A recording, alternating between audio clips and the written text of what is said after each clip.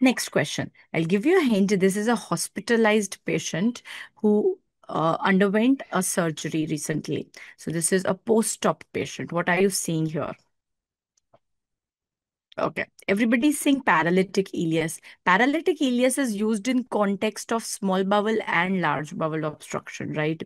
Ileus, basically, lack of motility, aperistalsis. What do you see as predominantly dilated here?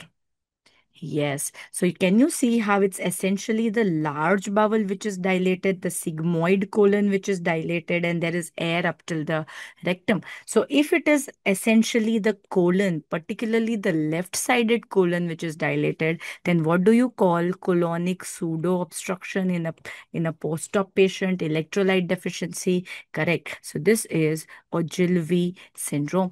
All right. So this is Ogilvy syndrome, colonic pseudo obstruction, and this happens usually in post-op patients. Either the cause is opioids, right? Or you will see that there is, yeah, here the entire colon seems to be dilated. So sigmoid colon, large bowel, entire large bowel is dilated. But, predominantly this will affect the left side. So colon will be dilated. And you can see the small bowel loops are all collapsed in the center, right? So this is opioids and electrolyte abnormalities, predominantly hypokalemia, right? So then when you see that it's colon, particularly elderly patients, this is Ogilvy syndrome.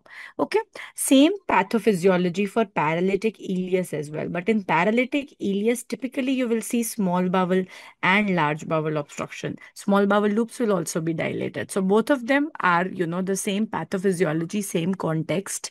This is more in elderly patients, whereas paralytic ileus is again post-op.